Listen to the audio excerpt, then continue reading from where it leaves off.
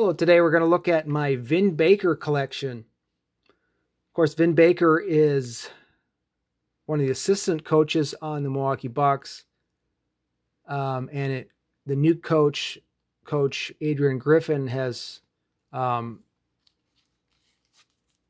bringing Vin Baker back, and it was kind of unclear if Vin Baker was coming back because a lot of the coaches moved on to different places, were let go and replaced.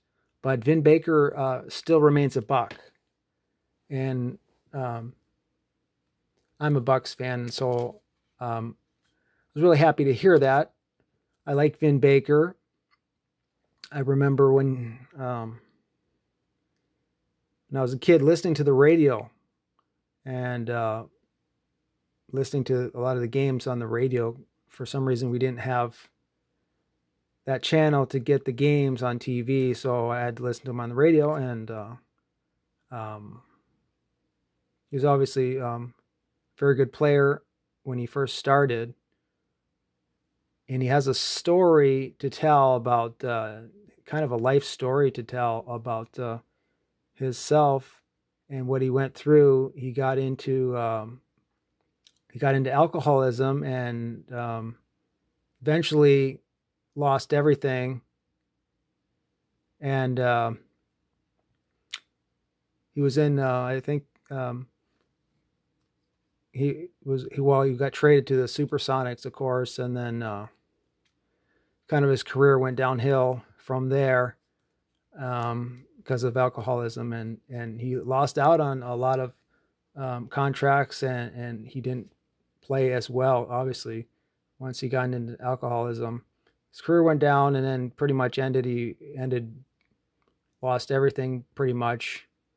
And his story is one that's interesting because he found God and then started looking around for jobs. And he started going back to he was a Starbucks employee, because of the Supersonics owner offered him an opportunity to get back into working and that sort of thing. And so he was working as a Starbucks manager until he was hired as an assistant coach for the Bucks. And now that's where he's at now. Interesting story.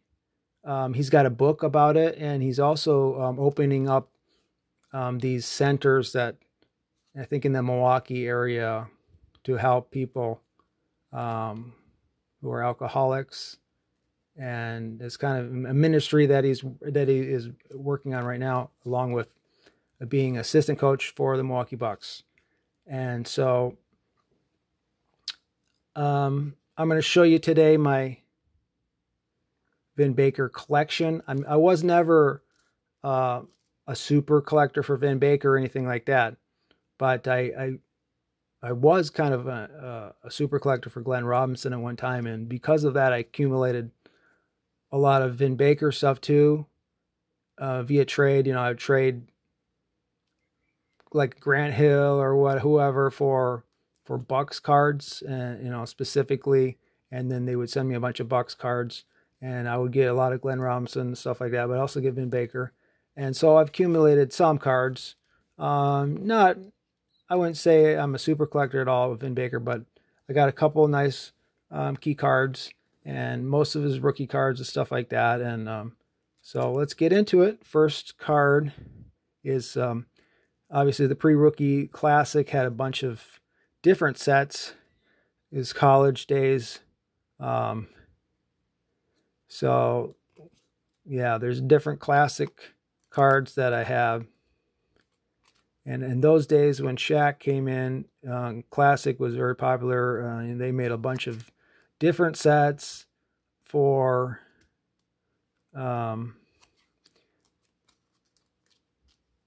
draft picks coming out of college. And I like the foil cards. Yeah, this one here I really like. Foil card. Almost like a Topps Finest kind of card. And then we get into his rookie year, rookie cards. We got the hoops, got the skybox. This is just kind of a,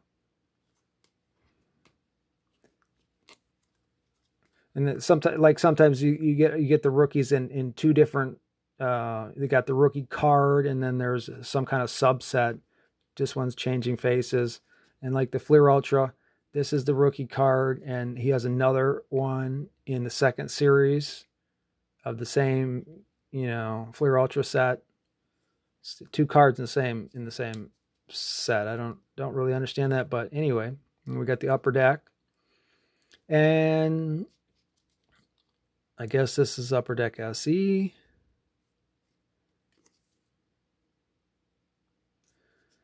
Topps rookie, the Stadium Club rookie.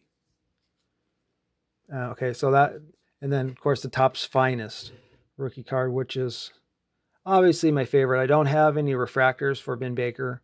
I've kind of looked on ComC to see what this refractor in this, how much that costs, and I think it's like $25, something like that, to get that, pick that up off of ComC. It's in my want list on ComC. We'll see what, if one ever comes up, a discount or something, we'll see what happens. And so we'll get into some other cards, next second year cards, stuff like that. He's in a lot of inserts, subsets, and he did pretty well right away. Well, his first year he only averaged 13 points, but he was an All-Star 4 times. And so here's some inserts coming up. Very early on, got a lot of parallel cards I have, and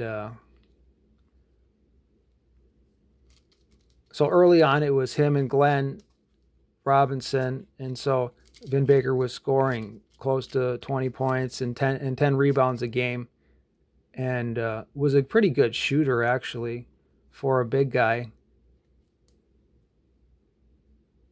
But rebounder, he was a good rebounder, and that was, yeah, him and Glenn Robinson were very tough together. And then Ray Allen did come along as well, and that was a pretty good trio. And then, of course, Vin Baker got traded for basically Sean Kemp. Sean Kemp didn't go to the Bucks, but he was part of that trade.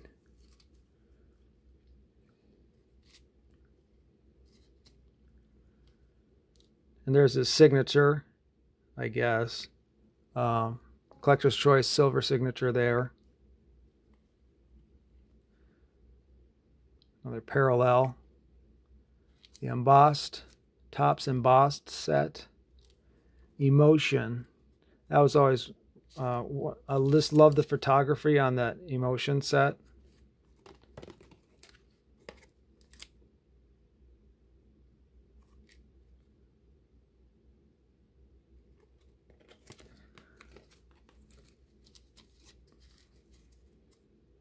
So he's still working with Giannis, Vin Baker is, and he has obviously a knowledge of the power forward position to share, and some techniques that he used to get 4 All-Star appearances, which is pretty good actually. I mean, Penny Hardaway had 4 All-Stars, and some of them you might say were just a popularity contest that he got in, but Vin Baker was a 4-time All-Star as well.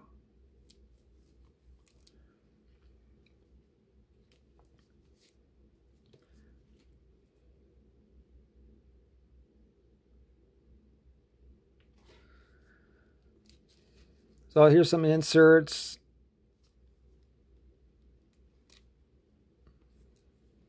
The Upper Deck SE, something different. Double-double, and that's pretty much what Vin Baker was, the double-double machine. It'd get to 20 points and 10 rebounds, and a couple, like a block or whatever per game. The Fleer medal. And then here's some of the rookie inserts, the draft pick insert cards, little harder to get than your average insert. My best card is coming up. So I've got the Electric Court Vin Baker Upper Deck SE rookie card right there. And then this is the big one, is the Electric Gold rookie card, which is a pretty hard pull to get. And the fact that it's his rookie card, and it's kind of a rare card. So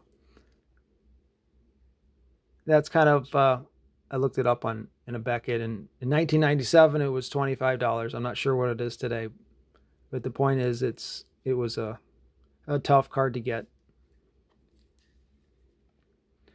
And this one here has Sean Kemp on it, in the hologram, so it's kind of ironic. He went to the Supersonics and basically was traded for Sean Kemp. The Pan for Gold, this is always one of my favorite looking cards. The Gold Medallion, those cards are pretty neat. And this is the Topps Gold. Vin Baker, Topps Gold. The other one of my favorite looking cards is the Topps Finest from 94-95.